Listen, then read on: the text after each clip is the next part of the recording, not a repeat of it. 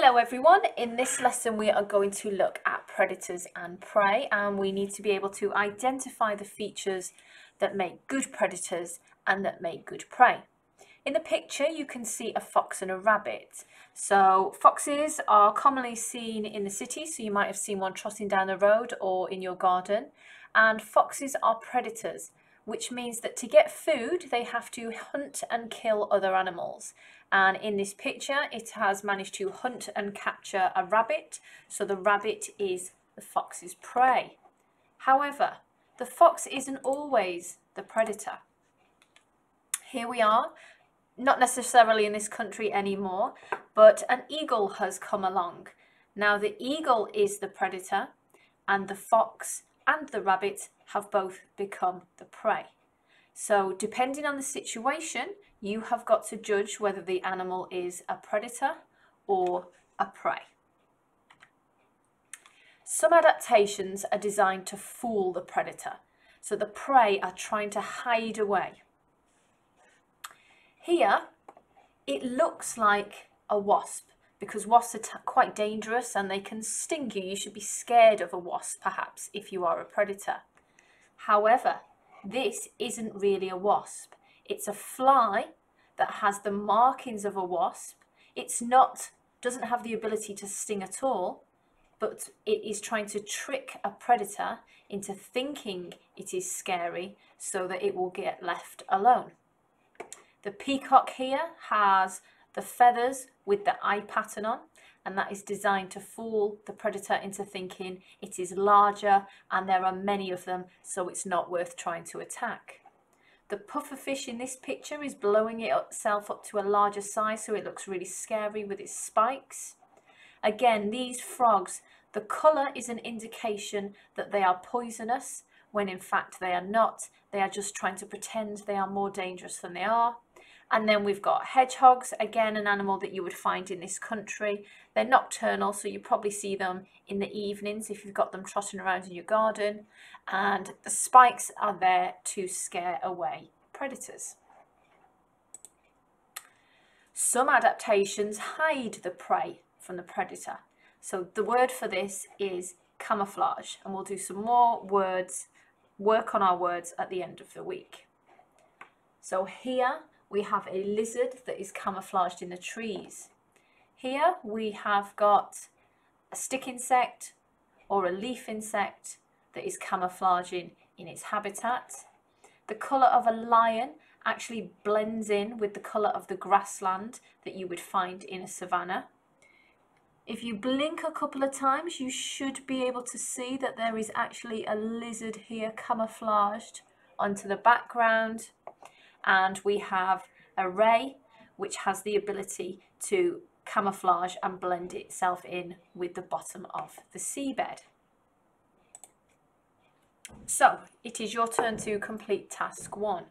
Can you decode these sentences, write them down on a piece of paper? What is a predator? What is a prey? And this is your first upload that you need to send back. Now we're going to have a look at predator adaptations. It is all about catching and eating your prey. You need to be a really good hunter. Birds of prey have keen eyesight, sharp beaks and claws to make them really good at hunting their prey. You might use camouflage to allow the predator to blend in with their surroundings so the prey don't know they're there. They're trying to pounce. You want to be camouflaged until the last minute to maximise your chances of catching that prey. Venomous snakes have poisonous venom to subdue their prey. Tree frogs have special pads on their feet so that they can cling to vertical surfaces so that they can jump and catch their prey really quickly. And king snakes are immune to the venom of venomous snakes, which means that they can eat them. So there is an adaptation higher up, so the king snake can become the predator of another venomous snake. Some prey adaptations. They need to detect when the predators are coming. They need some warning so that they can run away. And they need some adaptations to prevent them from being eaten. You might use camouflage. So if you've worked it out, in that picture is a turtle, but it's quite hard to make out. Prey have a good sense of smell and good hearing, and they have speed and agility so that they can run away really quickly. We're going to try and copy the venomous coral snake.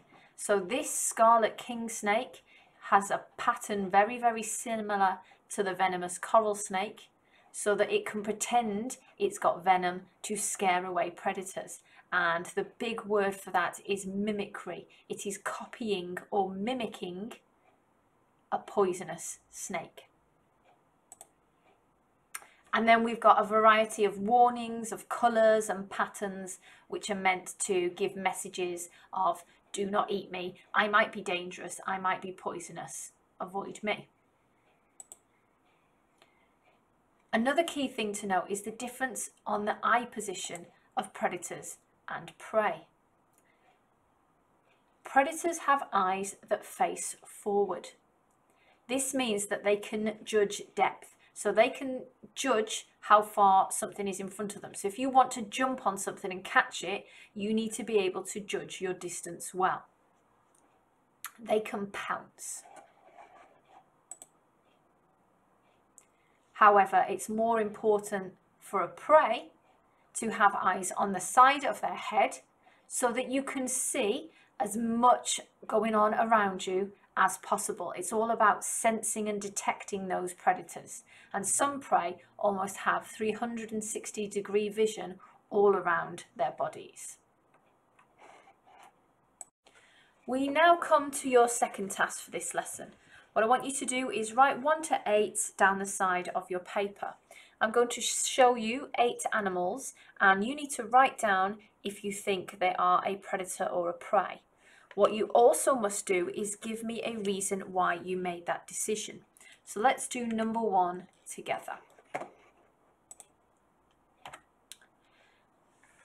This is a ferret. Doesn't matter if you know that or not, because you are using what you can see in the picture.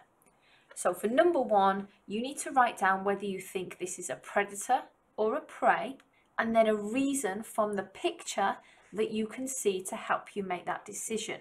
So the key thing, I'm looking at this picture, and the key thing that stands out are these sharp teeth. So for number 1, I think this is a predator, and my reason is because the animal has sharp teeth. That's what you need to do for each one. So number 2 is a hare. Do you think it's a predator or a prey? And look at the picture for your reason.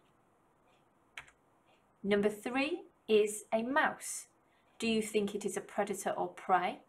And is there anything in the picture that you can see that help you make that decision? Number 4 is a lion. Is it a predator or a prey? What in the picture gave you information to make that decision? Number 5 is a bird of prey. Number 6 is a lizard. Number 7 is a shark. And number 8 is a type of deer. When you've finished your second task, take a picture and upload that work back to ClassCharts so that I can give you a positive referral for remote learning complete.